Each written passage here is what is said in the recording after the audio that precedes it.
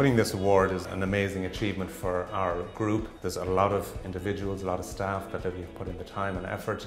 It's a recognition as what we do as a small group of pharmacies in the Midlands, that we are recognised on a national basis, that what we do can be replicated by everybody else. It's great to meet so many other people who are here doing the same thing as we do, and we feel so small, and to come here and get to this level is just amazing. I would recommend this process. This award ceremony has been just the culmination of months of work that has been done by the SFA through training in Athlone, through the Expo in Dublin.